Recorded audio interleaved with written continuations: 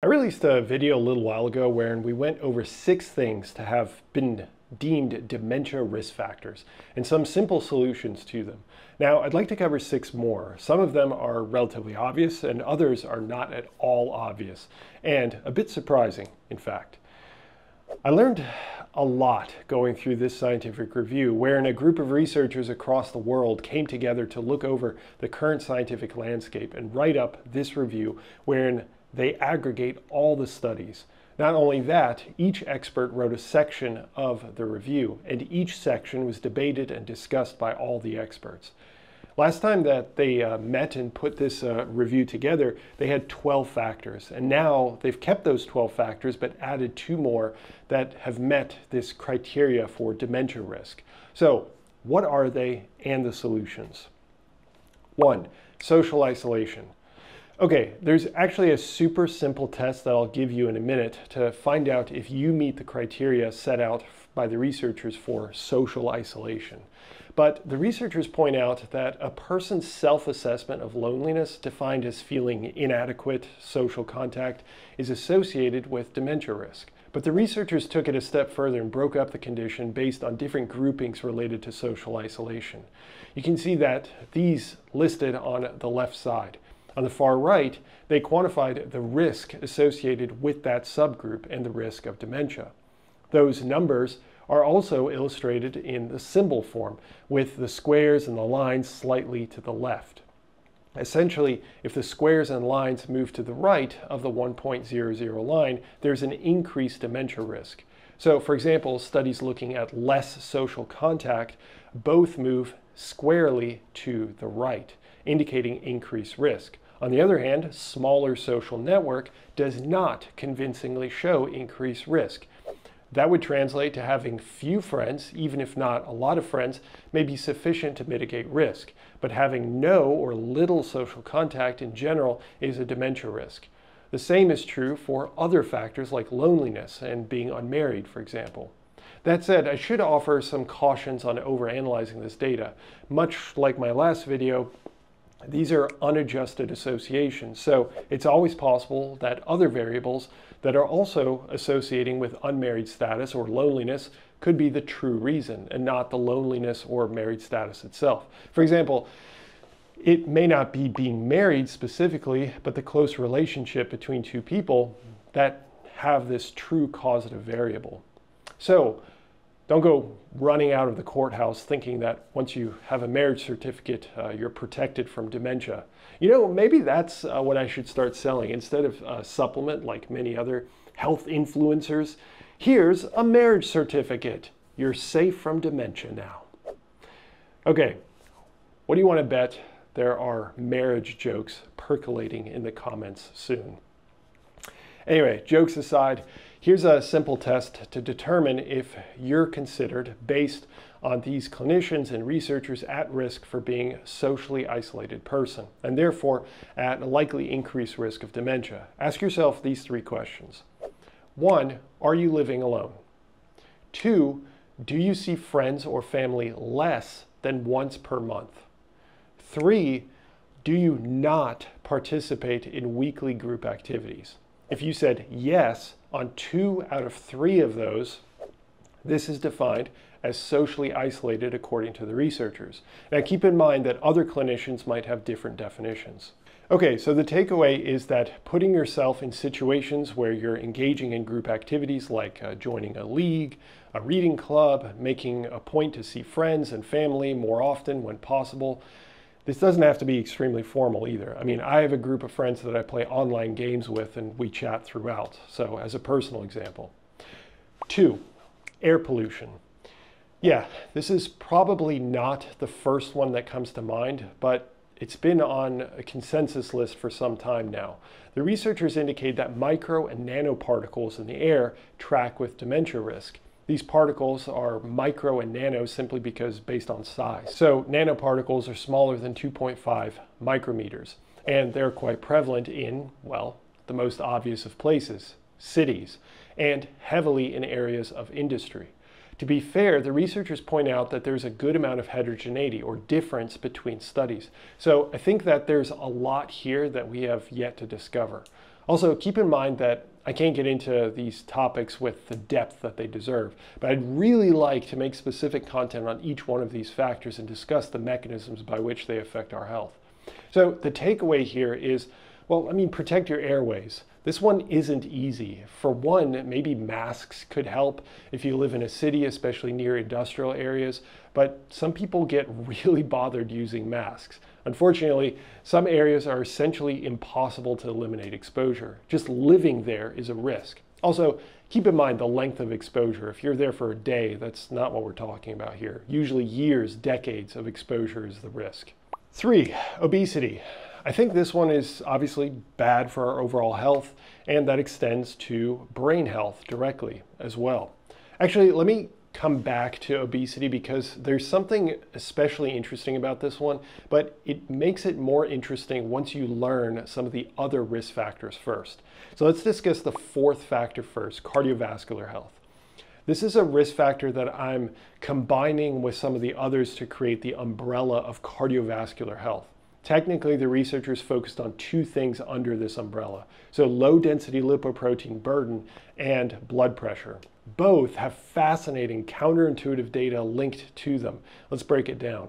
Low density lipoprotein levels, which are these particles floating through your bloodstream that deliver cholesterol molecules and fat to your organs, are linked to dementia. The researchers quantified that for every 1 millimole per liter increase in LDL, there's an 8% increase in dementia risk. In some studies, cholesterol-lowering drugs reduce the risk of dementia, but in other studies, giving cholesterol-lowering drugs later in life did not provide that benefit. There's a number of reasons for that, some of which I explained in my previous video discussing other risk factors, like the fact that these intervention or treatments later in life may come too late. In addition, the researchers point out that high LDL, or low-density lipoproteins, and low HDL, or high-density lipoproteins, is linked to dementia, yet not all studies agree on that association.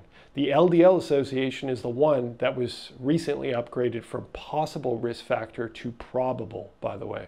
Then blood pressure has an interesting track record because the research is again mixed, and that might be because of an odd phenomenon that the researchers point out. To be clear, I do not have an explanation for this, so it's something that I'll need to look into, but I'm curious if you might be able to think of a reason for this. Here's the situation. Some studies indicated that elevated blood pressure is a dementia risk, while other studies disagree. However, what has been identified is that people who develop dementia that have high blood pressure, they experience a sudden drop in blood pressure about 5 years before dementia sets in, or is identified is a better way to say that. So high blood pressure throughout life, then a sudden drop in blood pressure for several years, then dementia diagnosis. To be clear, this isn't causative necessarily. So don't walk away from this thinking that if you try to lower your blood pressure, you'll develop dementia. That is not the takeaway here. Imagine a bunch of people suddenly adding salt to everything. Dementia ain't getting me. Now where's that pepper? Either way, blood pressure is linked to dementia. But as you can tell, there are some patterns that need to be explained. So the takeaway here is to follow basic health advice, reducing blood LDL levels and keeping normal blood pressure. That can all be achieved, usually by nutrition and physical activity. Also, maintaining a normal weight for your height, and even more specifically, improving your body composition for that weight to be leaner. Speaking of leanness, let's return to factor 3, obesity, because I was going to mention that it seems reasonable that if a person is obese, that they are at much higher risk of high blood pressure and high LDL levels. Yet the researchers mentioned that in an adjusted analysis, remember, we looked at an unadjusted analysis before where the researchers are not controlling for variables that could be the real reason for the risk. In this case, the researchers are adjusting or controlling for other factors to determine if obesity is the issue, independent of these other factors. The researchers point out that after adjusting for cardiovascular disease, diabetes, and more, the dementia risk still remained. So, That increases our confidence that obesity alone contributes uniquely to dementia risk. We also know that mild weight loss, something like 5% of body weight, leads to improved cognitive function as well. So taking all of that together, the takeaway here is pretty obvious. Even if you have a clean bill of health, there's a good chance that being overweight is still a problem. So try to lose weight in any way that is manageable for you. Okay, so we've got two more to get into, with the best for last, or at least the least expected for last. In addition, I'm covering some of the factors the researchers included in their review that they said might be risk factors, but don't quite have enough evidence behind them. It's quite a list. If you're interested in learning about the possible contributors along with the likely ones that we've been covering, I'll be covering those in the extended version of this video, which can be found if you're a member of the Physionic Insiders. Oh, also, I created a template that very simply assesses your risk of modifiable dementia based on a weighted scale. Also included with the Physionic Insiders, along with all of my other work, videos, research reviews, podcasts, and more. It's linked in the description box if you're ever so inclined to join. I'd love to have you aboard. The fifth factor is physical activity. So physical activity, as small as walking all the way up to dedicated exercise, is especially beneficial against a form of dementia called vascular dementia. Essentially problems in the blood vessels going to and from and within the brain. Physical activity reduces contributors to dementia like neuroinflammation, as well as increases blood flow and reduces blood pressure, likely through increases in the secretion of molecules that accomplish both, like nitric oxide. I don't think that this is one is much of a mystery, so I needn't elaborate. But in short, if you ain't moving, your brain ain't grooving. Or in less silly English, you should be exercising if you want to reduce your dementia risk. Okay, drum roll please. The sixth factor is loss of vision. Not only is loss of vision linked to dementia retrospectively, as in looking back in people with dementia and looking for common factors, but also prospectively. When people suffer from vision loss, it is linked to cognitive impairment in general. In fact, when people get cataracts, which is a clouding of the eye, which dramatically impairs vision, there's an outsized increased risk of dementia. And get this, if a person has their cataracts resolved, they have reduced risk compared to those who don't have their cataracts corrected.